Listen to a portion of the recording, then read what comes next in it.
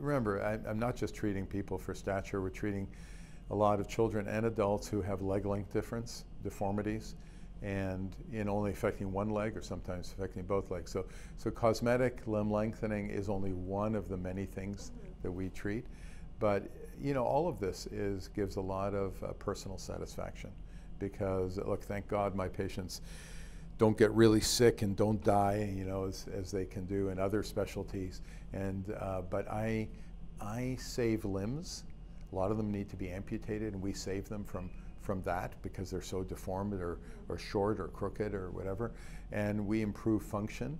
And in this particular application, we improve body image. And all of these are important things to patients. So we are, yeah, and we do it very scientifically, very professionally. We do it at the highest level it's possible, and most importantly, we do it safely. So we are, you know, doing it without doing harm.